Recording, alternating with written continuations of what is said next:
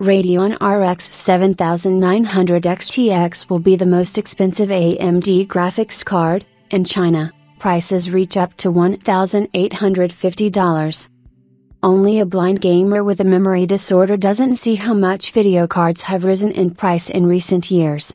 Just 5 years ago, the GeForce GTX 1080 was asked for $700, but in the last generation, the fastest graphics chip cost from $2,000 in American retail and more than €2,500 in Europe.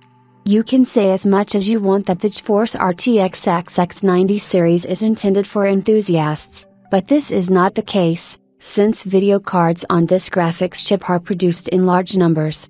According to Nvidia, the first batch of GeForce RTX 4090 was at least 100,000 units, which were sold out in just 2 weeks. It is clear that some gamers, bloggers and all the same enthusiasts have money, but video cards for ordinary computer game lovers are also becoming more expensive. For example, in the last generation, the GeForce RTX 3080 cost $700, but today for the GeForce RTX 4080 they ask from $1,200 in American stores and from €1,500 in European retail. In the Russian Federation, such a video card started with 120,000 rubles, which corresponds to a price of $2,000. At the same time, Jensen Huang uses his favorite strategies, doing everything possible to reduce the number of video cards in the middle and lower price segments in retail. So, most recently, the GeForce RTX 2060 series of graphics chips was discontinued, and next up is the GeForce RTX 3060, which may interfere with sales of the GeForce RTX 4060. There is less and less good news, and recently it has come to the point that experts are talking about a drop in demand, as a positive signal for gamers.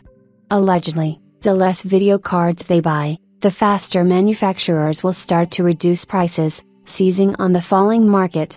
It is possible that everything will happen exactly like this, but until recently, many major technology publications showed modest optimism about the release of AMD's next-generation graphics chips. It was assumed that Lisa Su would be able to sober up her relative with less aggressive prices. It looks like nothing like this will happen. Recall that the recommended price of the new AMD flagship called Radeon RX 7900 XTX starts at $999. It is clear that this is only for American gamers, but yesterday in China they began to publish the first prices for new products that have not yet been released. Taobao was among the first to show up, where several power color models are available. So, for the most upgraded model of the Red Devil series, they will ask for 11,399 yuan or $1,622. If you haven't already forgotten that the GeForce RTX 4090 costs the same amount in American retail, which means that there is no question of trying to make a competitive price at all.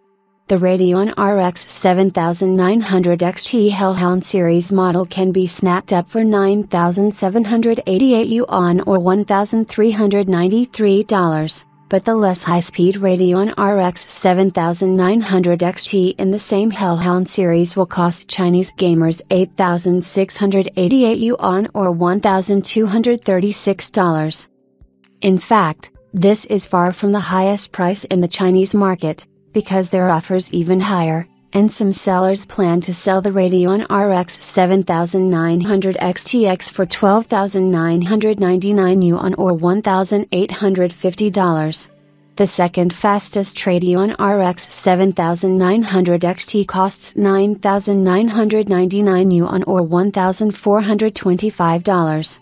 At the same time, there are persistent rumors that deliveries to the Chinese market will be scanty, and as a result, gamers there will receive video cards from AMD partners, while reference models will be sold in other markets.